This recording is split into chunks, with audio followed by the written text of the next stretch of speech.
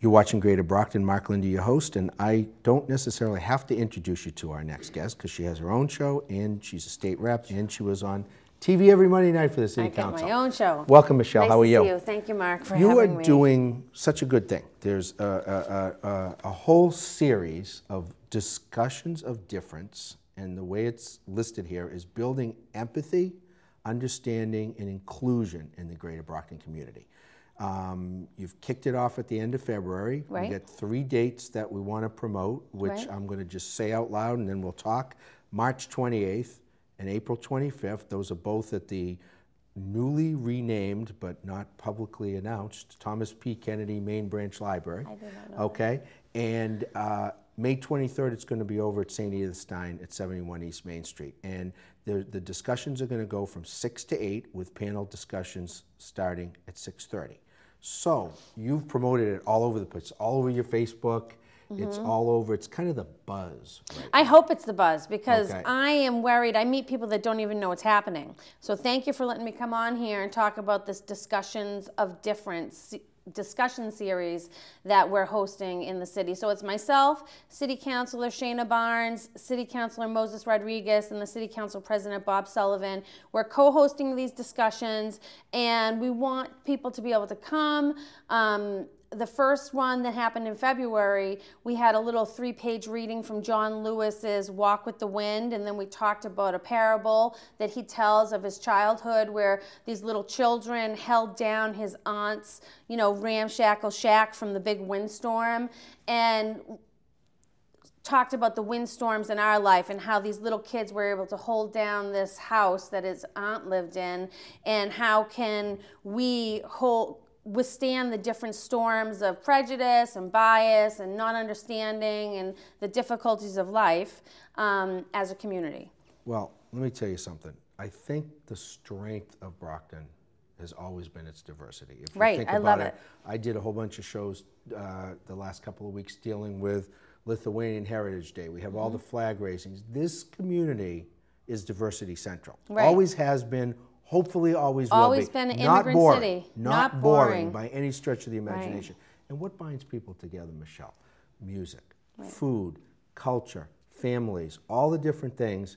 Everybody wants the same thing. Everybody for their does kids. want Everyone the same wants, thing. Exactly. safe schools, safe neighborhoods, good educational Right, system, opportunity. equal opportunity, and thank you for picking our library because that is the people's university and the They were community really center. helpful, So yeah. we're really glad you're at the library. Thank you. And we're glad that you as elected officials think there's a need to talk about this Right. because if you don't talk, the tone in this country right now is not a good tone. Right. We have so much more alike, us folks that live in the Greater Brockton community, than we are different.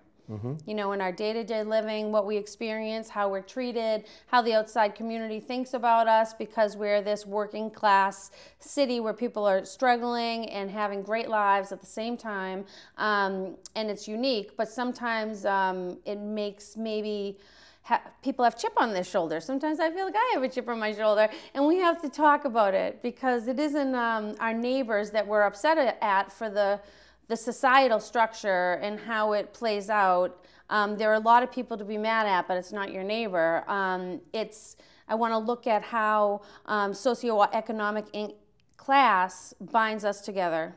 If houses around here cost the same amount, rent is around the same amount for our little area. What type of people come to live here? I know that my family, we're all immigrants. So I'm French, Italian, French Canadian.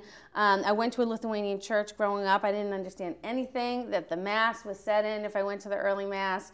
So that type of diversity for me makes life interesting. I think if you really look around Brockton, we'll start, we're talking Greater Brockton, but your Ward 6, where Right. you live, different generations of different cultures over the course of time. Of course, the Lithuanian community, the Right. village, but the shoe factories, the factories, Polish everybody worked. people, French people, Italian people, Jewish people, tons of different people. And they've all gotten along for years and years and years. And had struggles for years and years and years, right? But I'll tell you, I never knew until I met Fred Fontaine about the the squash soup that they have on New Year's. Right. Okay, and now it's one of my favorites. I went to the Haitian ministers group and I waited through the 3-hour-long service. I love squash soup. I knew at the end I was going to get the juju. Okay, I was looking forward to that.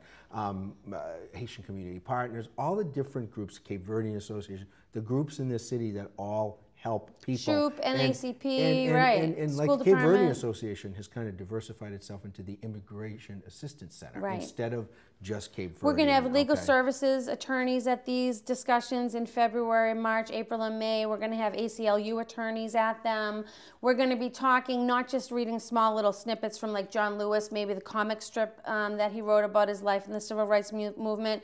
We're going to be trying to come up with some kind of work product. Maybe have some summer socials. I know that I'm planning a Juneteenth party at Mulberry Street Playground with the AKA, Alpha Kappa Alpha Sorority, and the NAACP. So there's like, I want to have a lot of discussion about our neighbors and how we really like each other at the end of the day, even if we're different. And that's what makes us so special, because this living close to one another helps us erase all that bias and prejudice that can creep into someone's life when they live in silos around people that that only look like them and only live like them. And this is especially important right now with the current climate, okay? I like to think we're different here in Brockton than some of the stuff we're hearing nationally, and I'm glad we live in the state of Massachusetts, because thank God we're the #1 state to live in the United States. So, it just came out. There you go. #1 state in the United States to live in. So this is all free. All There's free. no cost to any of it. Just come and talk. Come and talk. Lewis specifically apropos right now. I love luckily, John Lewis. the president talked about him. I'm not going to say luckily in a negative way, but his book sales all went up when he talked about it. I went out and bought the book. I had it before. I read it before, but you know what? I went out and bought it again because I wanted to remember what he said. In Brockton, when I went to the 60th anniversary for the NAACP, there was a Jewish judge that helped found it in Brockton, Judge Bernard Cohen. They actually let me give the award to his wife because he was a friend of my father's. And if you look at National NAACP, I saw the most incredible documentary. I'm going to have to share it with you if I can find it, about a Jewish man who was one of the founders of Sears Roebuck, who built 5,000 schoolhouses for African Americans down south. 5,000, and when the KKK went to burn them down, he built it up again. Right. Okay. That's great. So persistence. what we you're have to doing, persist through the storms. What is it? Nevertheless, she persisted. Right. Is that what Nevertheless, we're she persisted. Right. Yeah, that's a Hillary Clinton Warren thing. I think Senator Warren too. Right. Okay. Gosh.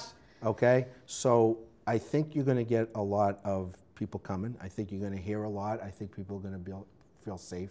Oh, it's going to be welcoming, warm and fuzzy environment, and we are going to talk about difference and also talk about similarities. So no one should feel any type of anxiety about coming to this. Okay, you get 30 seconds and I get 30 seconds because I just got the minute cue. All right. So sell it, look at the camera and tell them why they should come. I hope you come to my discussion of different series that I'm hosting with the City Councilors, Shana Barnes, Moses Rodriguez, Bob Sullivan, on March 28th. It's Tuesday night, April 25th, May 23rd.